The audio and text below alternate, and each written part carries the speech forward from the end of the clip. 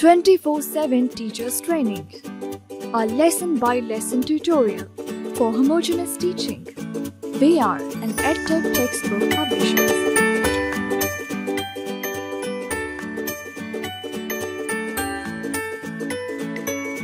Bismillahirrahmanirrahim.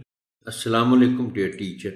I welcome you on behalf of the Snowman publishers to an online tutorial on section 3 of the chapter 4 of Science Grade 4, which covers the topic metals. The video will cover physical properties of metals.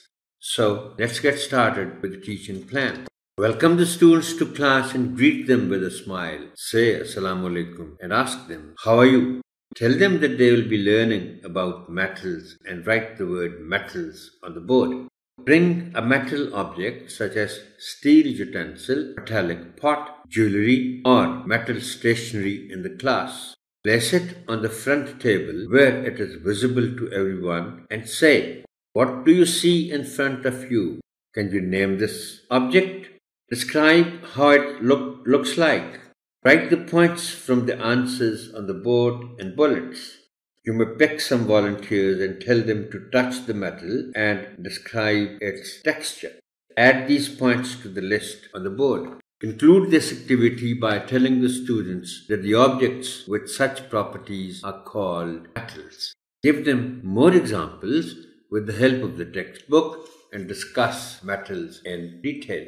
Discuss each property of metals one by one. Explain that metals are put to use according to the properties they hold.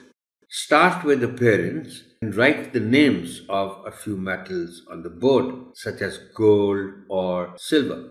They have a shiny appearance which determines that they are used in jewelry and decoration.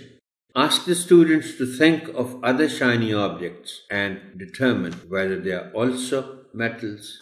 Next, discuss the texture of metals and explain that most metals are strong and hard. Hence, they are used in construction and support. Some, which are soft, are made into wires. You must show a piece of wire in the class and ask the students to examine it according to the properties they learned in the class. Next, explain that metals are found in different colors. Build upon the discussion about metals and prior knowledge of the students to ask them to tell colors of different metals.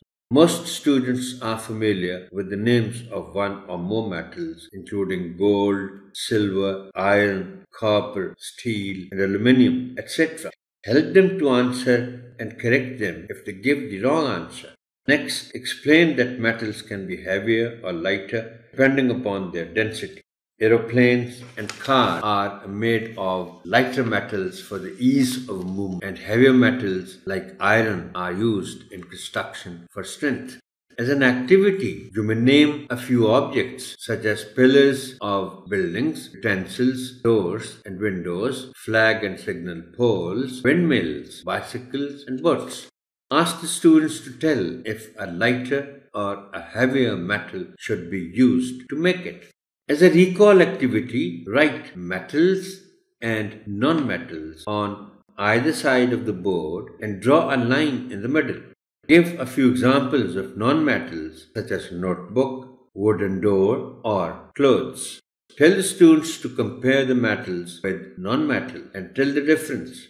As another reinforcement activity, revisit the properties of metals and identify more metals from around the classroom such as doorknobs, locks, window pane, fan, light holders, locks and handles, etc. For homework, you may ask the students to examine their room or the kitchen and find 3 examples of metals and 3 examples of non-metals. You may also ask them to write their reasons and state how they found out that the object was a metal. Thank you, Honorable Teacher, for your listening. Allah Hafiz.